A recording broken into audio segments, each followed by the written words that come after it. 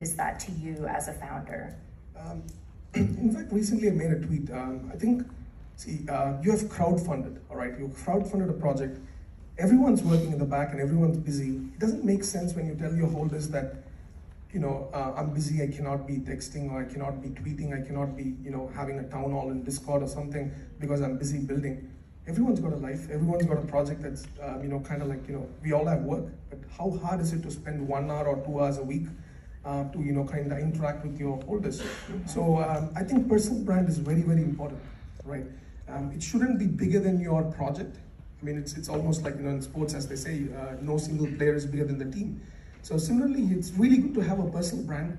And I think as a founder, I think the first thing in Web3 that you can do is participate on spaces and voice out, like, build your own voice, right? Like, as much as my tweets is not always bullish and stuff, and I like to talk about what I feel, and some might feel that it's negative. It's not negative, it's just like, I try to, tell from my perspective, which I see from the back.